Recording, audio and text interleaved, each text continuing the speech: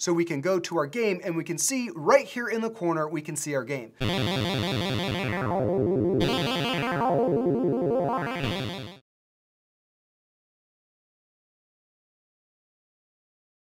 All right, let's make a mini map. Now we're gonna make it the simplest way possible, and then we're gonna fancy it up towards the end. So I have a game here created. It's called Zomtoy. That's what we call it at Hackingtons, but it's basically just the Unity third-person isometric shooter or orthographic shooter. It's kind of like a top-down third-person shooter. The little kid, little toy doll that runs around and shoots other toy dolls on the ground. But basically, we're gonna make a mini map. So the first thing that I'm gonna do is I'm gonna go ahead and create my mini map camera.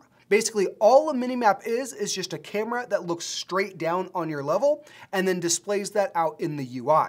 So I'm gonna go to my main camera here and I'm going to right click and create a new camera. I'm also going to rename this camera to, let's go mini cam. Now I'm going to change the perspective of this camera so it's more of a top down. Now these numbers are gonna work for me, but they might not work exactly for your game.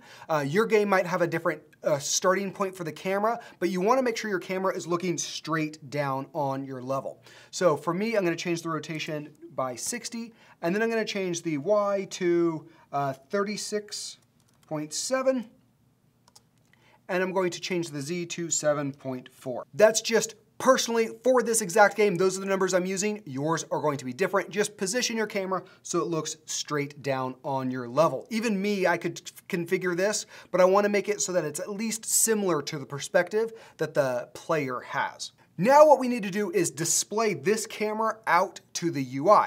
The first thing that we're going to do that is create what's called a render texture. So in my assets panel here, I'm going to right click, create, and choose render texture. I'm going to call this mini texture, but you can call it whatever you would like.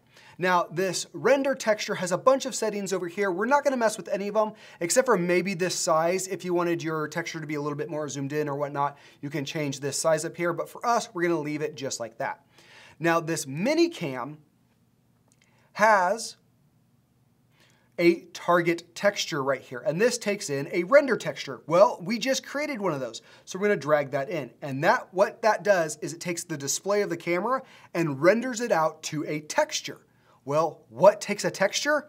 A raw image. So in my UI here, I have this HUD canvas thing. I'm gonna go right click, UI, and choose raw image. This takes an image file of any type. And then I'm gonna go ahead and zoom out here so I can see where I'm positioning that. I'm gonna position mine in the lower right-hand corner of my UI. So if I switch to 2D mode, I can see that it's down here on the right, and I'm also just going to anchor that to the lower right-hand side, so as my window changes, it always stays there.